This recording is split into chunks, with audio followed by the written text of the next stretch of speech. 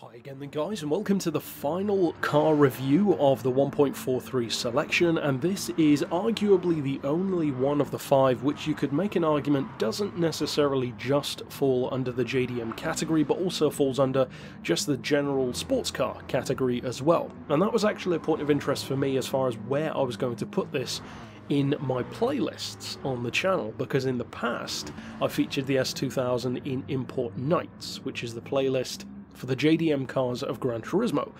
However, I think it's more of a sports car really. So what we're going to do is leave that one from Gran Turismo 6 in that series, and to cover both bases, this one will be in Weekend Warriors, my sports car review playlist. But as far as the S2000 goes, regardless of whether or not you consider it just a sports car or a JDM car or both, what is not arguable is that it's very good. Just in real life, in games, across the board, it's very highly respected. It commonly comes up very high in customer satisfaction surveys. In fact, for a number of years it was #1 in the Top Gear customer satisfaction survey, like multiple years running in fact. And it's a car which is built by a company who, let's just say, know what they're doing when it comes to performance, especially performance from a car which doesn't necessarily have or even need all the power in the world. And that is of course Honda, with the Integra, the S2000, the Civic Type R, even a number of others through the years, both on the road and the track. Now as far as this car's spec sheet goes, many things are fairly obvious of course. 2-litre engine, front engine, rear wheel drive, manual gearbox. It's not overly heavy at 1240 kilos, and compared to today's sports cars that's even lighter than it was at the time compared to the opposition.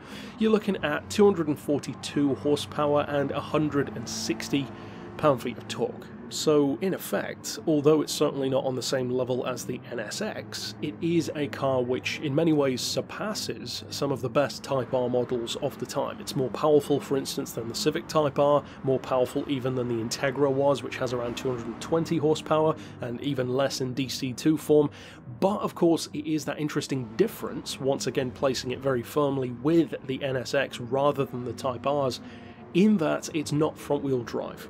Because of course it isn't. It's more of a pure sports car experience, and it's more of a European style car than many of the more JDM things that Honda has done. Now as far as what this car can do, it's a fantastic tuning base. You don't need a huge amount of power to get great performance out of it, and although the S2000, contrary to what I'm saying, actually is probably not one of my favourite cars, I have a lot of respect for it, and I can certainly see why people like it so much, but for me it's not one of my absolute favourites or anything like that.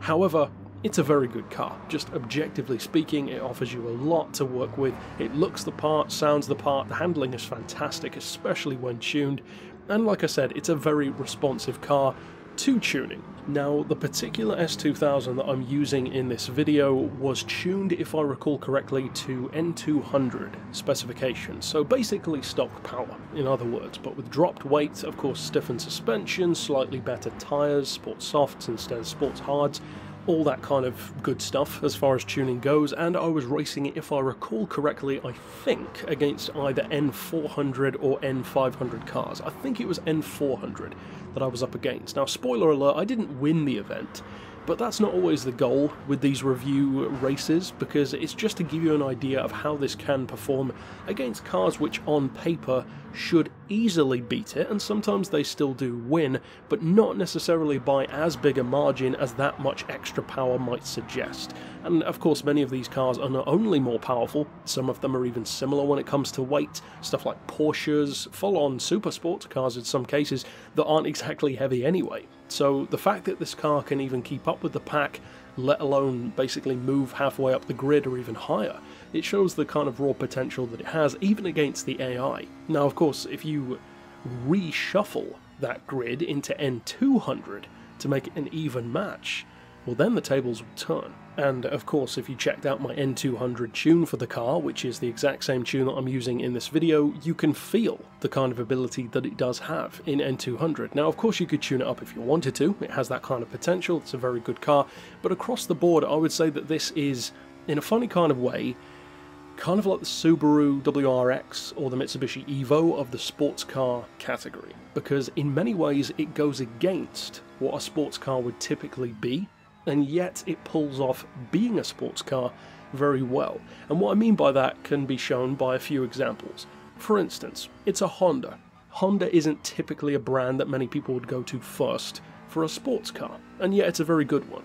The visuals, it's actually surprisingly sharp and boxy for a sports car. If you look at all of the individual design elements, the headlights are very angular, the grille is almost rectangular, even the car's curves are almost sharp and aggressive, and typically a sports car is, generally speaking, liked more if it's curvy. This is not a curvy car, and yet it looks great, and a lot of people like it. It's got a very aggressive and yet somehow kind of feminine look to it. Not quite as much as something like a Z3, but it's a very pretty car, despite looking kind of like a snake at the front at the same time, so it appeals to both markets in that sense. But even as far as performance goes, it doesn't have this V8 engine or even a more conventional sports car unit that you might expect from something like this. It's got a pretty modest 2-litre 4-cylinder, and the reason why is, of course, with Honda behind it, that's all it needs. It doesn't need some big crazy 400 horsepower V8 or even a 300 horsepower V6 or something like that. It certainly would be quicker, of course, in a straight line if it had those, but that's not what it's all about. It's about the overall package, about a car which can do everything you need and want a sports car to do, but at the same time it's reliable, it's usable, it's not ridiculously priced and wasn't when it was new either, and across the board I think it does a very good job of that, both in the game and in real life. So this is one of those sports cars where I would say it might not necessarily give you the kind of tail-happy, happy-go-lucky fun that you might have with something like a TVR or even a Porsche 911 or a Cayman or something like that, but what it does offer you is a fantastic base for track tuning. It makes an excellent circuit car. It does make a good drift car if you want it to be, but it's certainly not as prone to drifting as many other sports cars are, and it's just a reliable car. And those are the ways in which I consider it to be similar to the Subaru and the Mitsubishi. They're not necessarily the most flashy options around. In some ways they are, the hood scoop, the wing, but it's superficial stuff. The car itself is a four-door sedan that's just made to a very high standard, with great performance that goes way beyond the numbers. And I would say, likewise with the S2000, it's a car which could easily be left behind in terms of how good it is compared to cars at the time, and especially as time moves on, and yet it's a car which can still run with the best of them. In N200 it's still fantastic, as I said with my circuit build for it.